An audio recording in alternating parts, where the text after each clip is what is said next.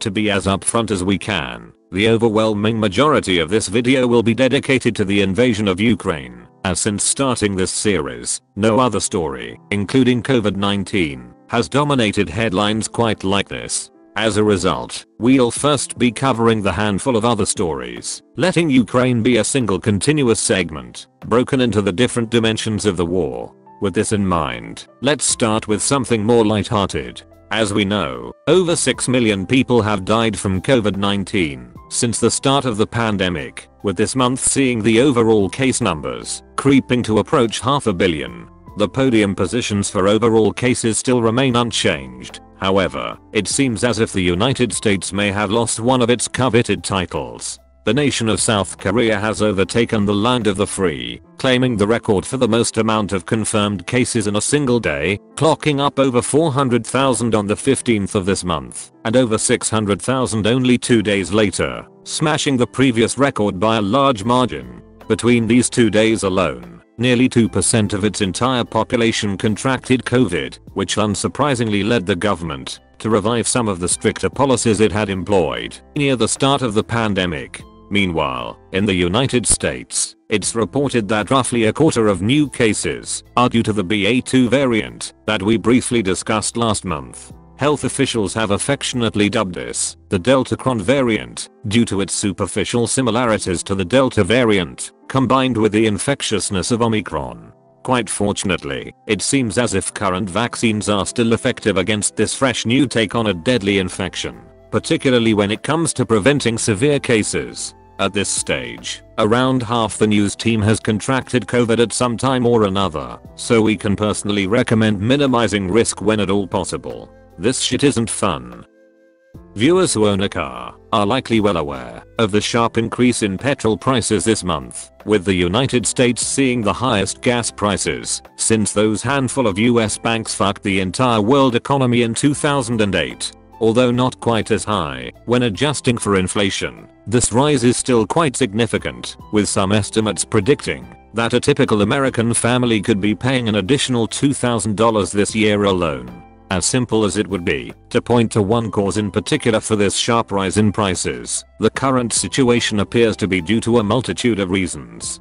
Viewers might remember that demand for oil absolutely plummeted near the start of the pandemic, as global lockdowns saw much less of a demand for the average driver. This reached its peak in April of 2020, when the price of US oil actually swung into the negative for the first time, as the cost for producers to store the stuff was higher than paying buyers to take the commodity off their hands. As a result, many oil producers around the world slowed production. However, as the global oil market started to return to pre-pandemic demand, production in many areas didn't keep up with this heightened activity. As you've likely already guessed, the Russian invasion of Ukraine has also been a contributing factor.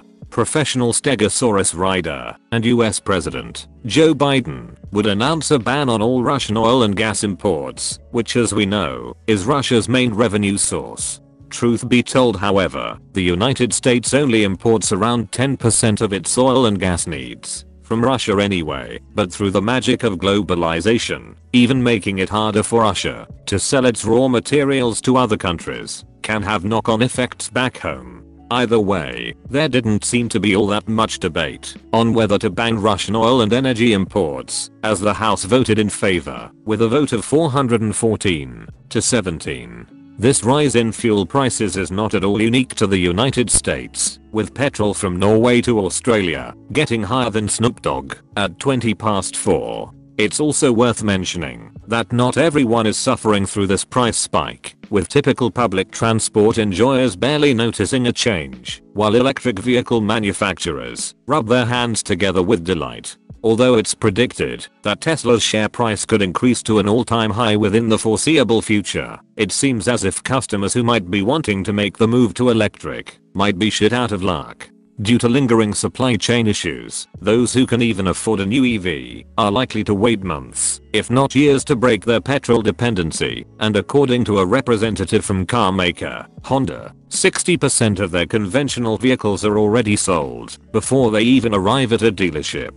As of time of writing, it's expected that things are likely to get worse before they get better, so viewers who can call in any favors for a ride would be wise to do so now. Although headlines this month were dominated by Ukraine, the nation of Turkey was also experiencing its own invasion, with the enemy being the most appalling of all, this being radical feminists. As has been tradition for the past 20 years, International Women's Day in Turkey was marked with an annual night march, which took place across the country, the largest of which took place in Istanbul's Taksim Square, where thousands of protesters would gather to demand the same outlandish things from previous years. Radical demands such as equal rights, equal pay, and freedom from gender-based violence were all unoriginally demanded from the protesters, as if they hadn't found something else to complain about over the past 2 decades. All joking aside, it's no secret that Turkey has a gender equality problem, as it currently shares the 68th place with Oman on the Gender Equality Index as of 2019. This might be somewhat surprising, as Turkey has been historically ahead of the curve when it comes to women's rights, giving women the right to vote before many Western nations, laying claim to the first female fighter pilot in 1937, and becoming the 34th country to legalize abortion in 1983. In 2011, the nation even hosted the Council of Europe's Istanbul Convention and became the first of 45 countries to sign the binding agreement against violence against women and domestic violence, regardless of sexual orientation. 10 years later, the nation would then do a pro-gamer move and become the first country to pull out of the agreement since President Erdogan took power in 2014.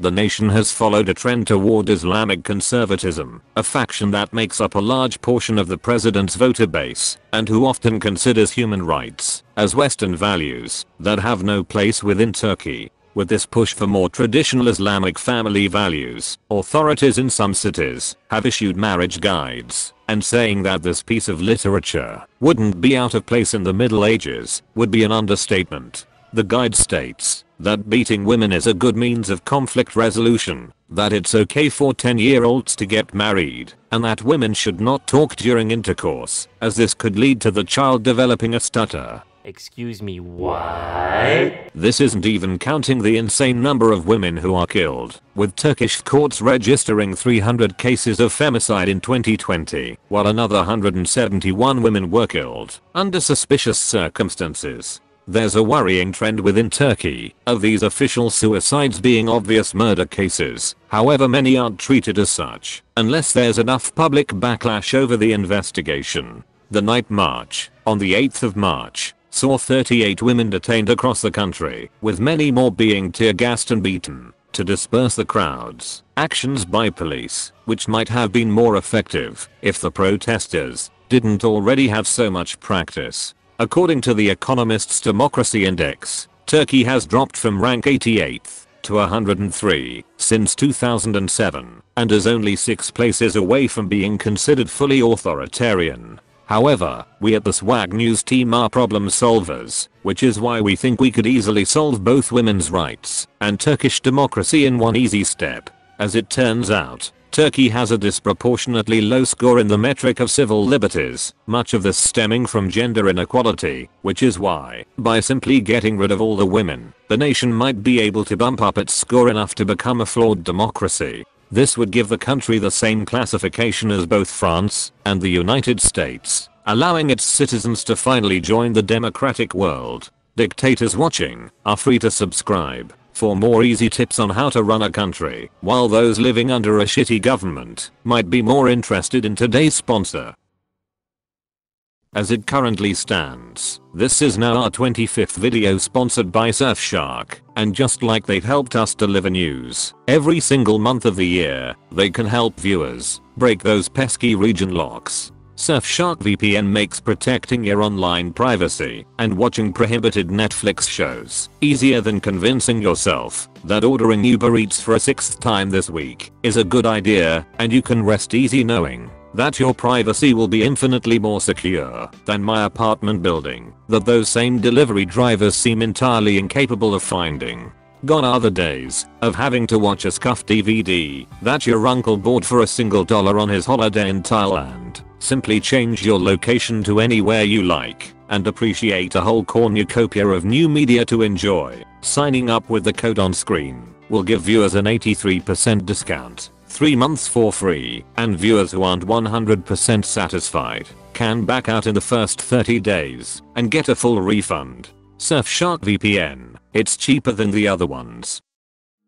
Meanwhile, McDonald's is sued for nearly $1 billion for its ice cream machine scam, and the former finance minister for Afghanistan isn't corrupt. Before we get into full troop movements for the Ukrainian invasion, we should probably start by fixing our fuck up from last month. In our last video, we reported on the Snake Island standoff, which was made famous by the Ukrainian border guards, who told a Russian warship to go fuck themselves. In that video, we reported that all 13 border guards were killed while trying to surrender, while Russian media claimed that the island was home to 87 Ukrainian soldiers, who were all subsequently captured. As it turns out, the truth was somewhere in the middle, as although there were only 13 occupants, they were indeed captured by Russian forces. It's currently unclear where exactly they are as of time of writing, as some believe that they could still be in Russian custody, while others speculate that they could have been part of one of the several prisoner exchanges that have been conducted since the start of the war. This brings us to the war itself, which likely hasn't been tracking the way President Putin would have liked. On the northern front, a 64-kilometer Russian convoy was spotted earlier in the month, presumably to remedy its infamously poor logistics situation, which have seen Russian troops short on necessities such as food, ammunition, and fuel. A push for the capital of Kiev would be made from several surrounding cities. However, this would ultimately be repelled by a Ukrainian counterattack, which would go on to recapture a number of small towns to the east and west of the capital. The northeast, on the other hand, has been more successful for the Russian military, as its flat and sparsely populated terrain makes it excellent for tanks and other mechanized forces to thrive. Some experts believe that this would be the most successful angle of attack to make a serious push into Kiev. To the eastern front, the second largest city in the country has remained under the control of Ukraine, which is especially impressive when considering it's only 35 kilometers from the Russian border. The city of Mariupol is also closely contested, which made headlines after a Russian airstrike would kill an estimated 300 people gathered inside a theater. Russia would officially deny the attack. To the south, Russian forces would capture Kherson, marking the first major Ukrainian city captured during the invasion.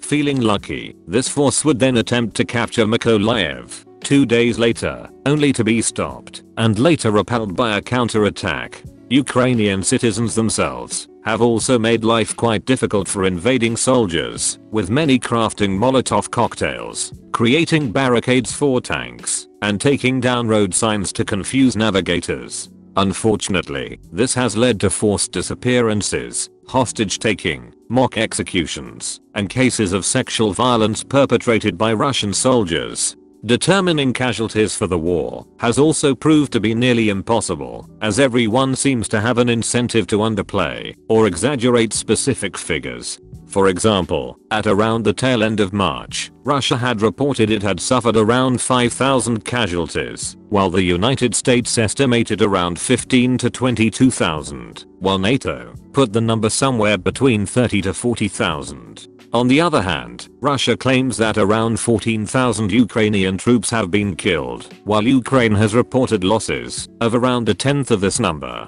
The truth is that we have no idea how many people have lost their lives in this conflict, and this likely won't be truly known for a long time into the future. As much as troop numbers, training, and logistics have a huge impact on the outcome of a war, we also can't discount the sizable impact of the international community as a whole. In a UN vote on the 3rd of March, 193 member states had their chance to either condemn or support the invasion. However, as we found, it was a bit disheartening to list every single country who voted in support of Russian aggression. We thought it would be more appropriate to use the 1993 Yakko's World Song to make things a bit more fun. Viewers should keep in mind that North Korea, Belarus, and Eritrea weren't included in the song, likely as most of them were new countries by the time the episode aired, so we'll just have to put those to the side. With that out of the way, sit back and relax, as we list every country formally in support of the Russian invasion of Ukraine. And now, the nations of the world, brought to you by Yakko Warner. Syria. Wow. I may have gone too far in a few places. To the relief of both Krusty the editor and the wider world, this list turned out to be laughably short. On the other hand, 141 member states called for the immediate withdrawal of Russian forces, while 35 chose to abstain. In the interest of time, Yakko's World can't sit this one out. Sanctions efforts also ramped up over the month of March, with nearly all Russian airlines and private flights being banned from UK, US, and European Union airspaces. The European Union would also ban Russian state-owned television networks from the bloc, which, as we touched on last month, was filled with a fair amount of straight-up propaganda. Even the fiercely neutral Switzerland imposed targeted sanctions of Russian companies and individuals, freezing any assets within the nation. South Korea and Japan piled onto the shit show, which mainly targeted financial institutions and the export of key military components, such as semiconductors. The British government would later unveil its biggest sanction package in the nation's history, including asset freezes on both Russian banks and extremely wealthy Russian individuals.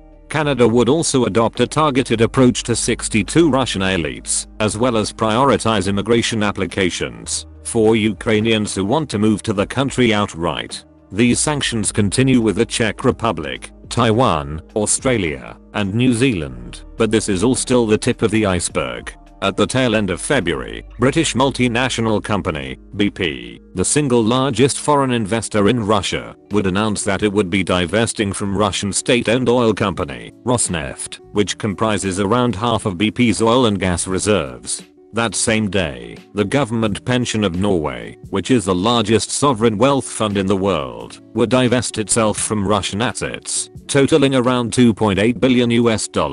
What followed was an absolute avalanche of divestment from the nation, including Shell and some of the world's largest shipping companies, who would cease all shipments outside of essential goods, such as medical supplies, foodstuffs, and humanitarian supplies. Other industries would soon follow the trend of getting the hell out of Russia. Look, Pim, I know it's our job to help this guy and everything, but I think this guy's a lost cause. He's obviously made up his mind. Why don't we just cut our losses and get out of here? And for the average citizen, this has made doing the simplest of things exceptionally hard. Theoretically, a Russian man named Ivan could wake up one day and find out that all of his international packages from UPS, FedEx, and DHL have been cancelled. Sad and defeated, he goes to get himself some comfort food, but finds that McDonald's, Starbucks, Pizza Hut, and KFC are no longer open. Ivan eventually finds a nice restaurant he likes, but because Visa, MasterCard, and American Express have all pulled out, he has to pay in cash, which is now worth around half of what it was at the start of the year. Our theoretical Russian man then tries to buy himself a snazzy new outfit, but with international brands like TJ Maxx and Adidas suspending operation, he might find this endeavor just as frustrating. Defeated, our handsome Russian lad tries to relax, but as he would soon find out, Microsoft, Sony, and Netflix would all be part of the divestment wave and no longer be offering their services within the country. These are only a handful of businesses that have ceased to operate within Russia, and the longer the invasion continues, the longer citizens are forced to become increasingly isolated from the modern, ever-connected world. In response to hundreds of brands pulling out, there have been talks to start nationalizing these assets within the country, meaning the Russian government would simply take everything a company owned within their borders. This does however come with some pretty insane consequences, as obviously no company on the face of the planet would choose to invest in a country which might decide to steal their assets at the drop of a hat. Much like every decision President Putin has made since the start of this war, it has been very carefully and meticulously calculated, but holy shit, is he bad at math. A hotly debated topic in recent years has been the extent to which social media giants should be limiting what's posted on their platforms. With these networks now becoming a kind of infrastructure through which people communicate and discover information, these online platforms have become public settings for anyone to have a voice. In many cases, this has meant that the platforms themselves, and not lawmakers, have become responsible for filtering what should and shouldn't be allowed, and this isn't always an easy call to make. As we've seen recently, some social media sites have begun fact-checking news sources, which although designed to mitigate some of its truly destructive potential, has brought into question who exactly would become the arbiter of truth. Nice argument, Senator. Why don't you back it up with a source? My source is that I made it the fuck up. In the modern age, this kind of power, which has seemingly landed into the laps of social media giants, tends to become even more complicated in wartime, as Meta, the parent company to Facebook, Instagram, and WhatsApp, made a temporary change to its content policy this month, allowing users to call for violence upon Russian soldiers. It should be noted that this policy is only specifically allowed in Ukraine, requires the content to be put into context of the war, and prohibits the violence to be directed at any civilians. Russian prosecutors would be quick to respond to this change, branding the US tech giant an extremist organization, and would later restrict access to both Instagram and Facebook. This decision appeared to be a long time coming, as Russia cited 26 cases of supposed discrimination against Russian media since October 2020. Russia's embassy in the US would make a tweet on the decision, saying, quote, "Users of Facebook and Instagram did not give the owners of these platforms the right to determine the criteria of truth and pit nations against each other." Perhaps the only thing more shocking than the invasion of Ukraine itself was the sheer magnitude of the hypocrisy in that statement alone. As it currently stands, Russian citizens who are accused of sharing supposed fake information of the war can face up to 15 years in prison, which means anything deviating from Putin's bullshit excuse that Russia is liberating Ukraine from being overtaken by Nazis. Even the average Call of Duty campaign is more subtle than this shit. As it turns out, making up excuses for invading a country which have close ties to each other has the potential to backfire when the truth is revealed. Since the start of the invasion, there have been numerous reports of captured Russian soldiers who have become furious when told that the supposed special military operation was indeed an invasion. When asked about why they were there, some Russian prisoners were told that they were simply part of military exercises, while others were assured that they'd be welcomed as liberators, going as far as expecting cheers and flowers. When asked what he would say to his fellow soldiers and Russians back home, one captured officer replied, quote, "Everything we were told was a fake. I would tell my guys to leave Ukrainian territory. We've got families and children. I think 90% of us would agree to go home. Another Russian captive was less eloquent in his response, as when asked what he would tell his commanders in light of the revelation, he simply replied, "They are faggots." End quote. According to an advisor of a former Ukrainian prime minister, Russian soldiers are broadly divided into two categories. The first are the career soldiers. These are usually older guys who have fought in Syria or the Donbass regions of Ukraine since 2014. The second category are the younger conscripts, who the advisor describes as quote, "scared shitless." These poor motherfuckers were born as early as 2002, meaning some of them weren't even around before Attack of the Clones was released in cinemas. A lot of these guys are fucking teenagers who have no idea why they are even there, sent off to be cannon fodder in a pointless fucking war. In some cases, when Russian prisoners are allowed to ring home to their families, their parents don't even know that they're in Ukraine in the first place, and Ukrainian authorities have opened a hotline for worried Russian relatives for this exact reason. Since the start of the invasion, over 3 million Ukrainians have fled the country, mostly to neighboring Poland, but others have sought safe havens all over the world. By an insane stroke of luck, I stumbled upon one such refugee, who ended up in Australia, a young woman named Elizabeth, who was willing to give her experience of the invasion. Elizabeth and her family lived in Kharkov, which is the second largest city in Ukraine, and when looking at a map, is also really fucking close to the Russian border. At 5 AM on the 24th of February, she was woken up by a call from her mother, telling her about the initial bombing. Hastily packing for an evacuation, their family regrouped at a single household and went out for emergency supplies like food and petrol, with the panic to get into these stores taking as long as 40 minutes. While at the petrol station, they would witness their local airport being bombed and would later end up spending several hours sheltering in a nearby metro before they could get home. After a rough night of sleep, it was decided that evacuating via train would be the best course of action. Their escape from Kharkov had begun.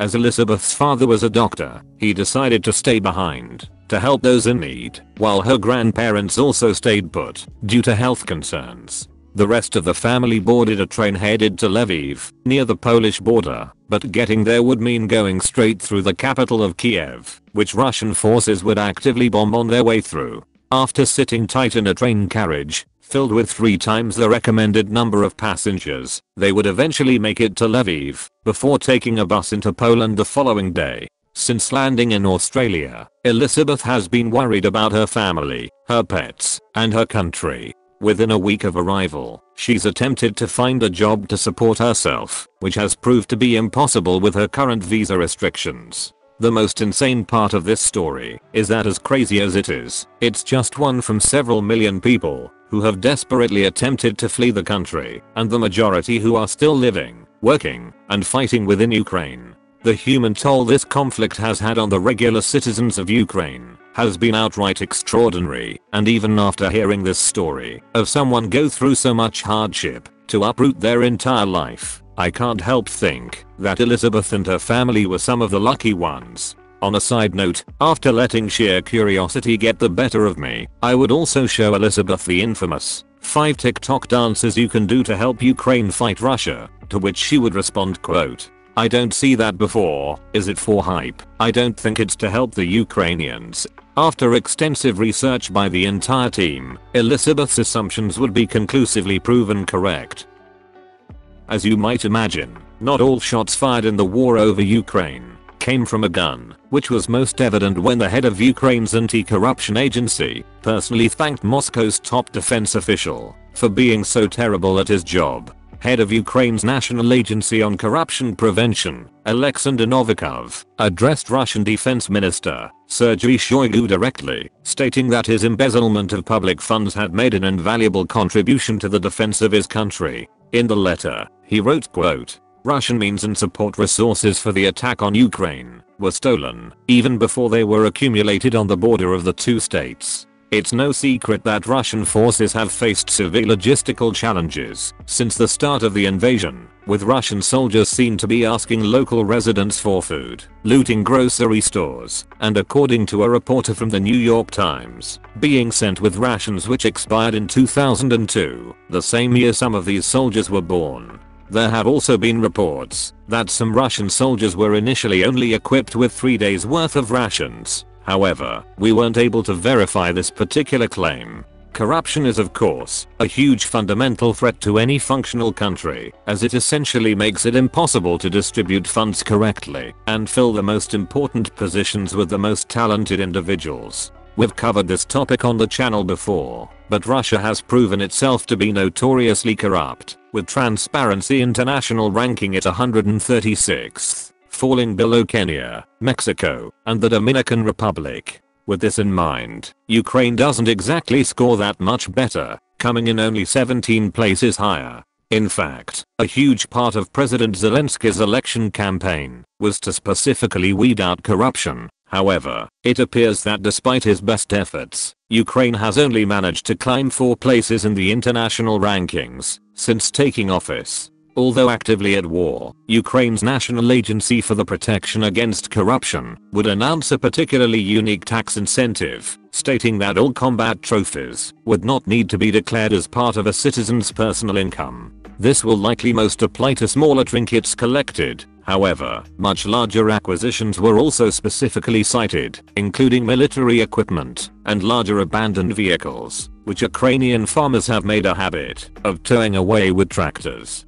Although there were initially claims that one such farmer had attempted to sell a captured T-72 tank on eBay, this was later discovered to be false. It seems that anyone who might be in the market for a Soviet-era war machine might be waiting a little longer for the opportunity.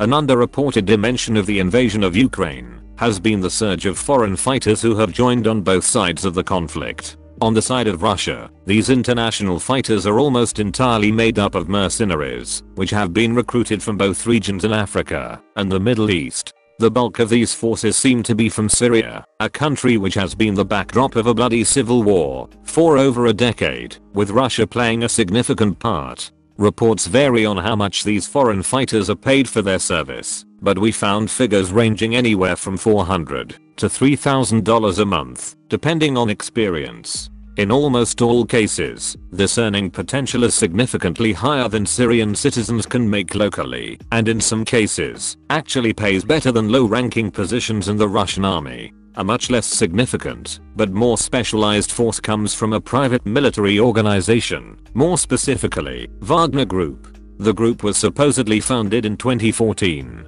by a Russian lieutenant colonel from the Spetsnaz arm of the Russian military named Dmitry Valerievich Utkin, and was initially contracted to protect Syrian oil fields. The name Wagner Group was even named after Utkin's own call sign, which derives its name from German composer Richard Wagner. As innocent as this sounds, this is supposedly because of Utkin's admiration for Adolf Hitler, as Richard Wagner was his favorite composer. Setting the irony of Vladimir Putin's Nazi-based excuse to invade aside, Utkin would later be photographed with Putin in 2016, and many believe that the group serves as a kind of black ops arm of the Russian military, where plausible deniability is of the utmost importance. It's not currently known how large this force has become, as the best estimates we have are for 5,000 troops as of 2017, but these guys have been fucking everywhere. Wagner Group has been involved in Syria, the Donbass region of Ukraine, Libya, the Central African Republic, Sudan, Mali, and even Venezuela. When Vladimir Putin needs something done, but doesn't want any fingerprints, he calls Wagner Group. And these guys have been known to do anything from providing protection for an allied head of state, the training of local fighters, suppressing protests, and even torturing and executing people, if the need arises. It's currently unclear how much of a presence Wagner Group has within Ukraine, as reliable information is near impossible to find. However, according to the Ukrainian military, members of the organization had allegedly orchestrated at least 2 separate assassination attempts on President Zelensky. It's difficult to say just how many foreign mercenaries Russia has deployed overall, as the Syrian president has promised to provide as many as 40,000. Russia has approved around 16,000, while the United States reported that they have not seen an influx of Middle Eastern fighters join the Ukrainian front. This isn't to say that there isn't a significant foreign presence on the side of Ukraine.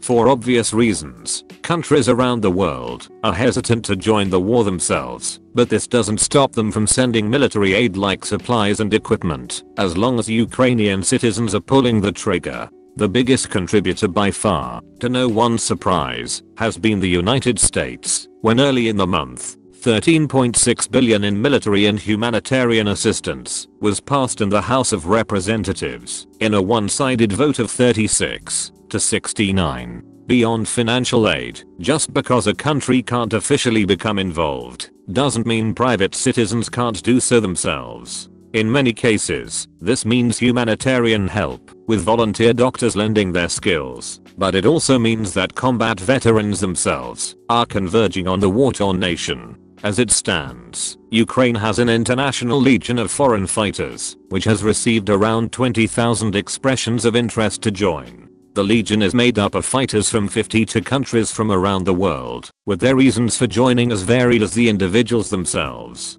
Many in countries close to Ukraine see the invasion as the first step in a wider Russian campaign, and that if Ukraine falls, so too could their own homeland. This doesn't mean that there aren't a significant number of recruits from outside the continent, with at least 550 Canadians joining Ukrainian forces, enough to form their own official battalion. Among them is a man being called Wally, who is supposedly the sniper who claims the longest confirmed kill in history, at over 3.5 kilometers. Confirming anything about this guy was nearly fucking impossible, as anything outside of the basics were usually from pretty shaky sources, but even having this guy on the ground is a pretty terrifying thought as a Russian soldier.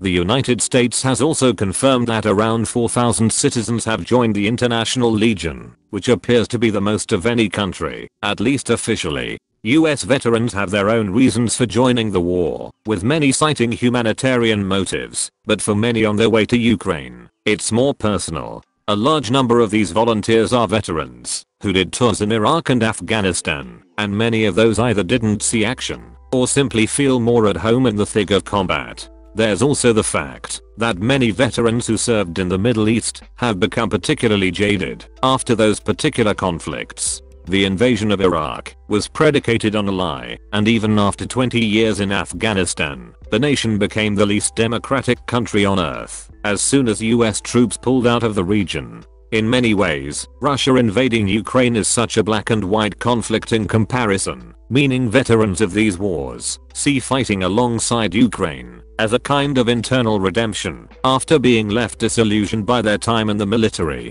The process of joining the Legion of Foreign Fighters is much more straightforward than you might expect, as the requirements are to just have previous military or law enforcement experience before showing up at a collection point. This becomes a bit more complicated depending on the country, however, as although most don't expressly prohibit citizens from serving, they certainly don't recommend it either. In the United States, for example, it's legal to become a foreign fighter, as long as it's not for a group who opposes Uncle Sam. However, the Biden administration has strongly discouraged citizens from doing so, instead encouraging Americans to donate to humanitarian organizations. Determining the number of unofficial foreign fighters is also nearly impossible, as in many cases, individuals are simply flying to Poland and crossing into Ukraine on their own. This might be because joining Ukraine's Foreign Legion requires applicants to sign a 3-year contract, which is designed to give individuals the legal protection of the Ukrainian government. Under international law, when a combatant is wounded or captured, they are protected from things like torture, degrading treatment, and cannot be used as hostages. However, without these legal protections, they could be shit out of luck. Russian forces have already committed several war crimes since the start of this short conflict, so it stands to reason that they probably wouldn't act too kindly if they captured a random foreign fighter without a flag on their shoulder. With the news concluded, we'd like to make an exciting announcement. Last month saw our monthly Patreon supporters grow to over 900, meaning as promised, we are letting you the viewers choose what we create next. As of right now, there's a Twitter post open to anyone to make their suggestion on what video idea you'd like us to make, with the one receiving the most amount of likes becoming the overall winner. Suggestions can be as simple as a game review or news topic, or as complicated as a tier list on traditionally made Mediterranean cheeses, or entirely new formats like a podcast or Twitch stream. It's your job to vote on what you want and ours to worry about how the fuck we make it work, and a link to my Twitter will be in the description. Patreon supporters have saved this series outright in the past, but these days, it gives us the luxury of starting super long projects that could take an upward of 6 months to see the light of day, and allows us to go above and beyond in what we do. It allows Krusty the editor to make those insane intros. He's a big fan. Do an anime intro. You know, I'd rather not. It's my kid's birthday party. Do an anime intro. Brandon the writer to pour through 50,000 pages of boring documents, and Jake the analyst to spend an entire month determining how we can best measure health outcomes for a specific country. We'd love to list some of the projects that are still yet to germinate, but keeping them as a genuine surprise is half the fun. With this being said, there's a good reason you don't tend to see this type of content on YouTube, as covering news with all its dark and controversial topics absolutely kills a channel as far as the algorithm is concerned. On our second week of this month, the channel generated less than 30 subscribers, under $20 in ad revenue, and under 40,000 views. As we've previously mentioned, supporters and sponsors have shielded us from needing to rely on ad revenue for the most part. However, not being able to generate new subscribers or consistent viewership is a huge problem. We've detailed in the past why we can't just cut out YouTube altogether, and why creating a dedicated channel would make it impossible to meet our sponsor obligations. But this doesn't stop us doing some creative marketing. This is why, if we manage to reach 1,000 Patreon supporters, I'll hire a sky banner to fly over a major city to advertise the channel, or to alternatively show another message that you as viewers want in the sky. We are currently 91% of the way there, so viewers who want to help spread the series to people outside of the algorithm can find relevant links down below. As always, we'd like to thank every single viewer for making the series possible, and on behalf of the entire team, we hope you have a happy April of 2022.